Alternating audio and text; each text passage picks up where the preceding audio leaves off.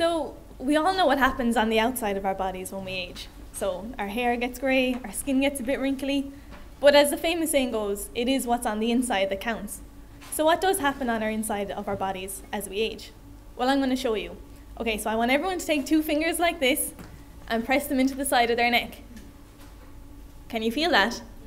Yes. Yeah. That is your pulse, okay? So what you are feeling right now is the blood being pumped by your heart, going through your carotid artery, and it's on the way to your face and your brain, okay? So your normal heartbeat is about 60 to 100 beats per minute, but mine is going considerably faster than that right now. So the biggest arteries in your body are elastic, just like a rubber band. So all this means is that when the blood is being pushed through them, they have the ability to stretch out and then relax again after the blood is gone. And this is actually really, really good for your heart because it helps regulate your blood pressure, and it also helps your blood move to the top of your head and the tips of your toes.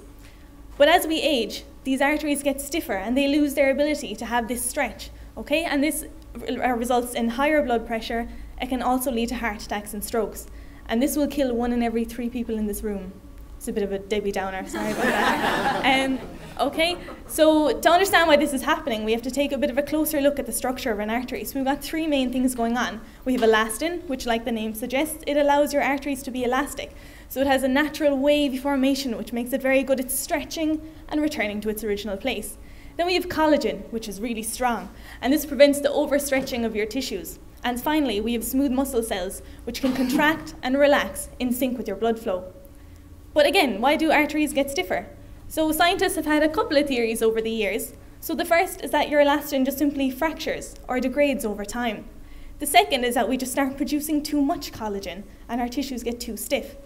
And finally, our researchers discovered some calcium in people's arteries back in the 20th century.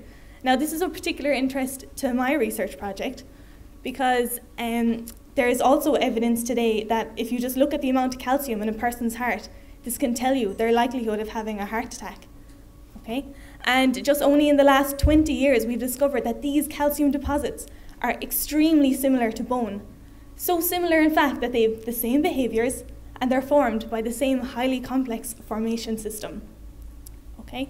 So today, we are closer than ever before to understanding these complex mechanisms that drive our arterial stiffness. And hopefully, with my research, we can get to the heart of the problem.